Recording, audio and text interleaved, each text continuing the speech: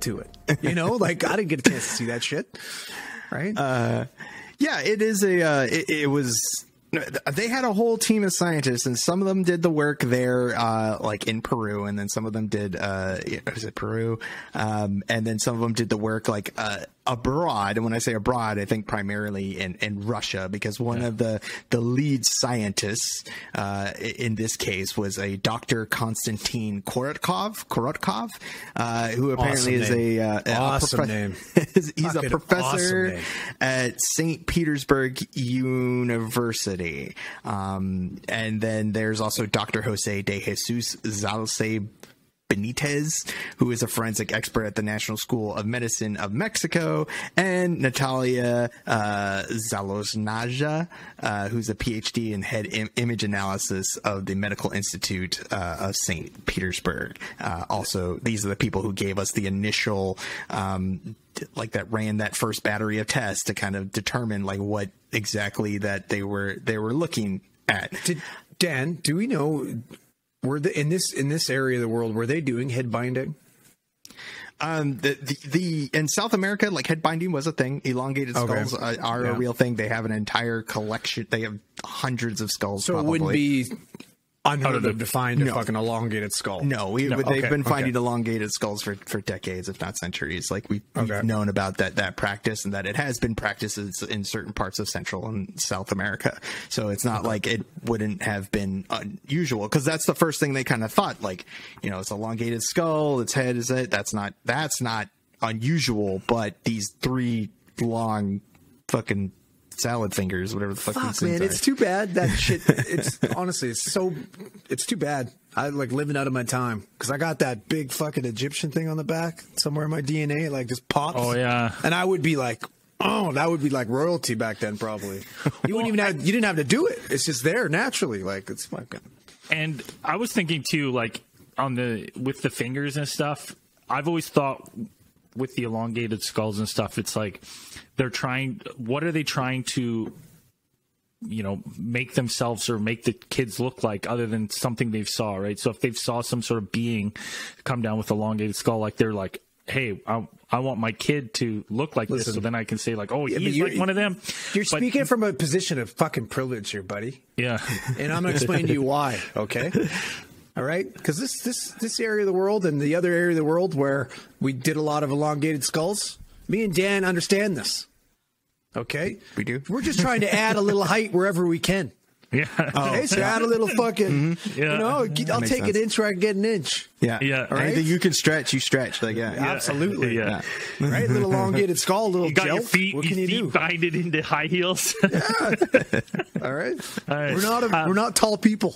Okay. But then I was thinking, like, if this is, if you know, if just at first glance, if this thing is 100% human, and with the three fingers, maybe they were doing some sort of trying, like, other body modifications to make themselves look more like whatever these things that they saw were.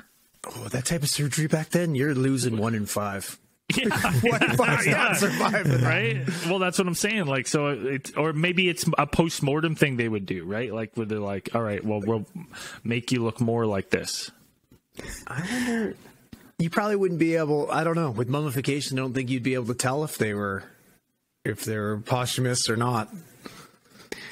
But yeah, it's so, I mean, you guys shouldn't have to worry about it, because you have Dr. Konstantin Korotkov on the case, who apparently, from his qualifications, he is an expert on scientific, or some would say pseudoscientific topics, like a form of Kirlian photography, where he uses he uses photographs to investigate the physical manifestation of the soul leaving the body.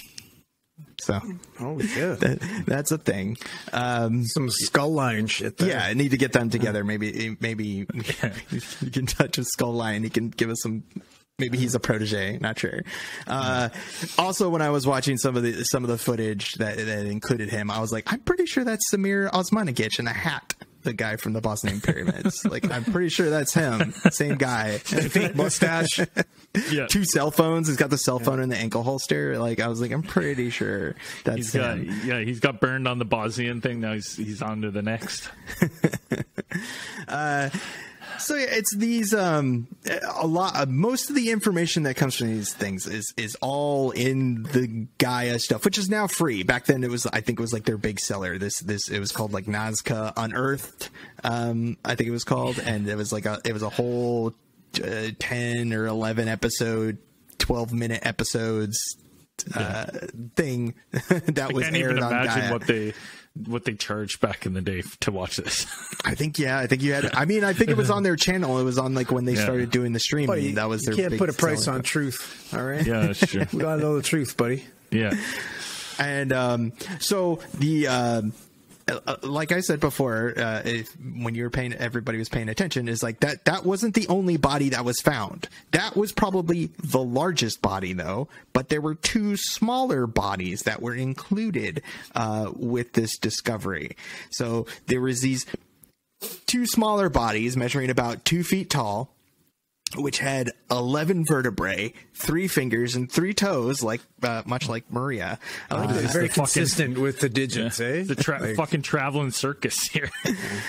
And then they named one.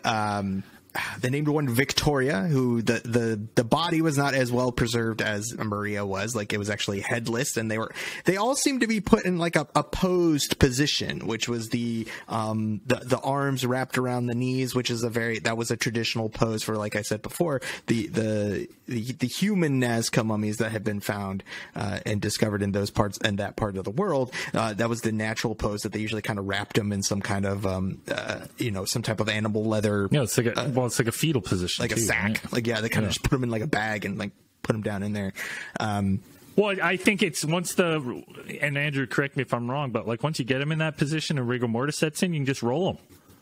Pretty much, right? Wow. Like they're in a ball. There you go, roll them. Yeah. Well, especially when they don't have a head. That's probably how the head came off. Yeah, they're in the roll. Whoops, just kicking under the table.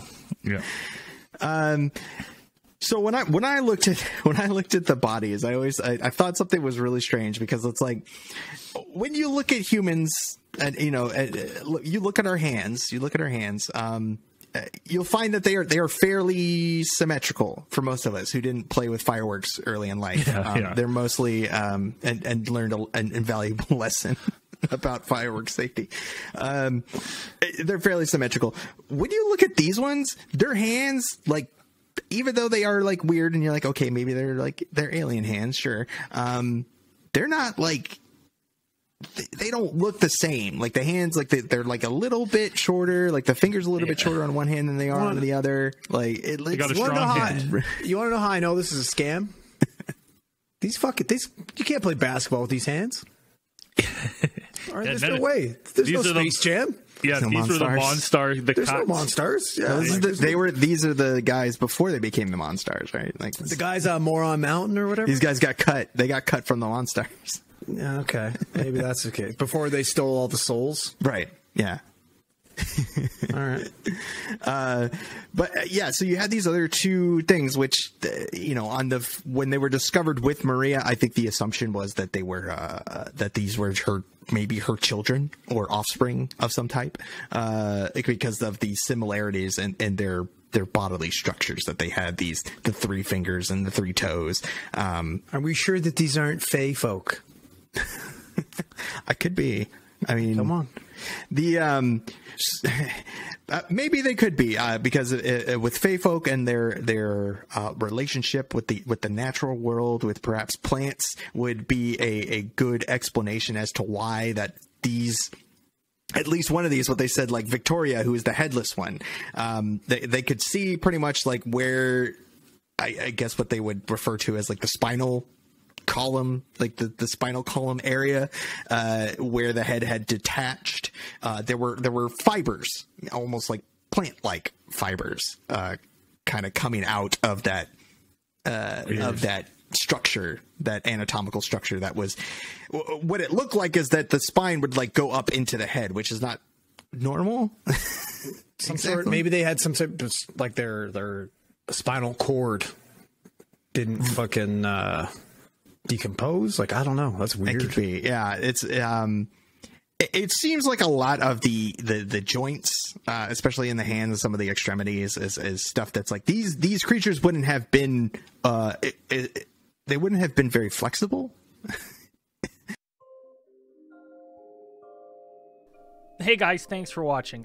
I know it's annoying to watch these broken up in 10-minute segments, but here's the next one over here. Or if you want to watch the whole thing uncut and after hours, just click this link to our website and give us a donation. You get full access to it on Patreon. Anyways, thanks guys. Enjoy the next video.